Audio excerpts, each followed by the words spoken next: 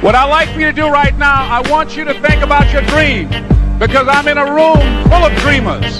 Think about your dream right now. I want you to think about it and envision it. Now, ladies and gentlemen, let me share something with you. I do not believe that any of us have dreams that were not given to us for the purpose of accomplishing those particular dreams. And I want to share something with you that has changed my life. I started out, as was indicated by Jack, it's very humble beginnings. I don't know what that dream is that you have.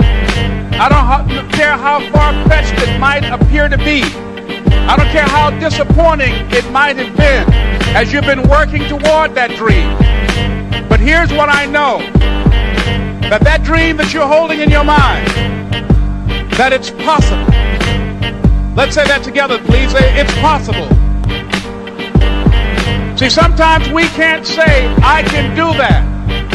But what we can say, that it's possible that I can have my dream as we run toward it, as we work on it day in and day out.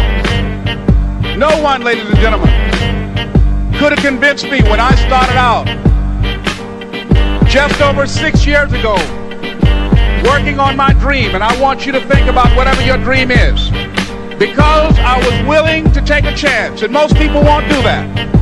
Most of the people that you talk to try and bring them into the business, these are not risk takers. Most people have done all that they're ever going to do. They raise a family, they earn a living, and then they die. But people who are running toward their dreams, life has a special kind of meaning.